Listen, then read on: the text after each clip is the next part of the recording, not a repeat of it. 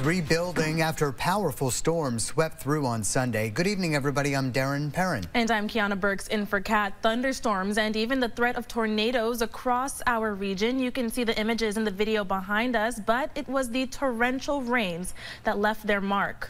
Channel 3's Calvin Cutler assessing some of the damage tonight. Calvin, what are you seeing?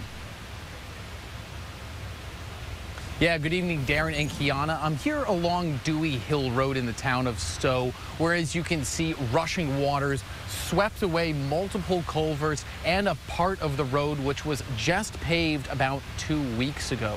Now, all throughout the day today, road crews in Stowe and elsewhere across the state have been working to clean up and repair roads. The powerful storms, which sparked multiple tornado warnings, dumped heavy rain that hit local roads and communities across Vermont. A lot of wind, a lot of rain. Yeah, it was pretty wild. Small creeks and river streams transformed into torrents, washing out culverts and crumbling an entire lane on the Bolton Access Road.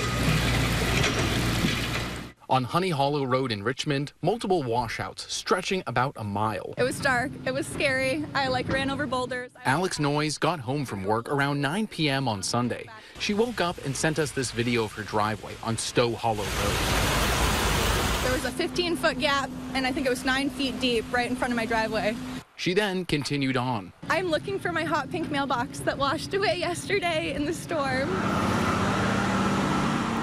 In Stowe, road crews worked feverishly into the night to rebuild Dewey Hill Road.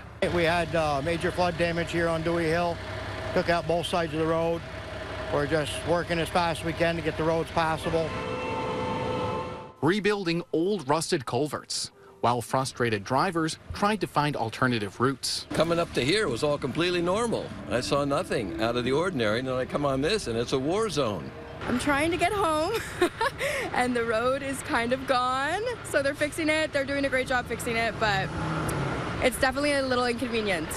The Agency of Transportation says state roads were largely spared, though Route 12 on the Elmore-Worcester line sustained damage. Now, this storm also sparked multiple tornado warnings in our region as well, though the National Weather Service in Burlington tells me that they don't believe any touched ground and that there was no significant wind damage in Vermont. Reporting live in Stowe, Calvin Cutler, Channel 3 News.